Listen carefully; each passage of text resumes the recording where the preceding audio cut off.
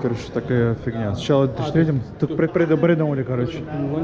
Они такие говорят, а давайте зафигачим, всех сделаем, короче, в 2003-м. Потом минус 58 метров залегания этого фундамента. Каким 58 метров фундамент залегания?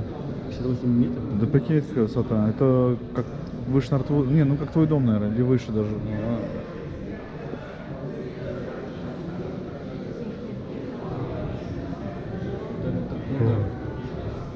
Ну да, понеслась.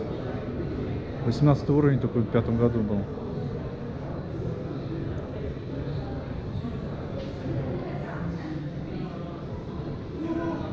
175 метров в 6-м году. И 67 метров.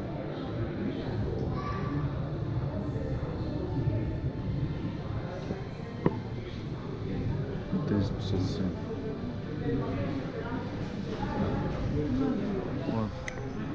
Вот считай, смотровую построили в 7 году. И достигли этого уровня.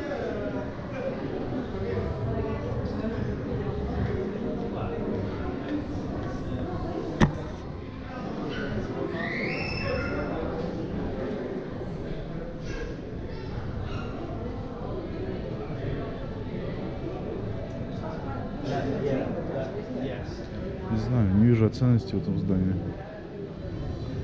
828. Ну, блин, ну шпиль воткнули там, наверное, метров на 200. Ну, слушай, ну откровенно просто они в конце уже просто шпилем метров 200 нагнали.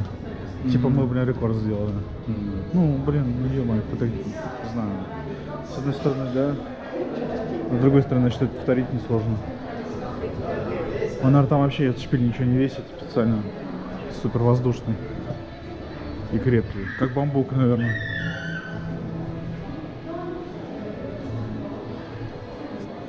Ну, что здесь? Давай, мужик, расскажи мне какой-то крутой. Build to buy on a fast track basis. What that means basically is you're designing and building at the same time. You're going to start site work as soon as possible.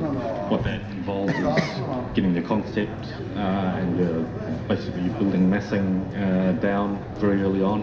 Go straight into the wind tunnel, do some wind tunnel tests and figure out your loads on your foundations, and then we can start the foundation work straight away after we're fully confident with the wind tunnel test results.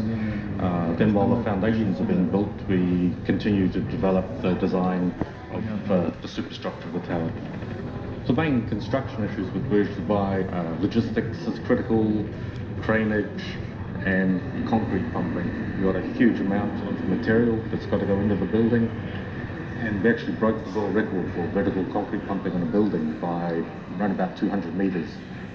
Technically, it still is a big challenge getting the concrete mix right. It needs to stay fluid, the pipe doesn't get blocked.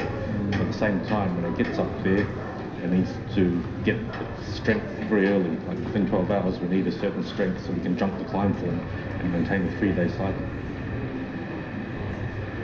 Right now, say we've got more than 12,000 men working on the job, so getting main materials up and down the building with the hoists, you don't want traffic jams.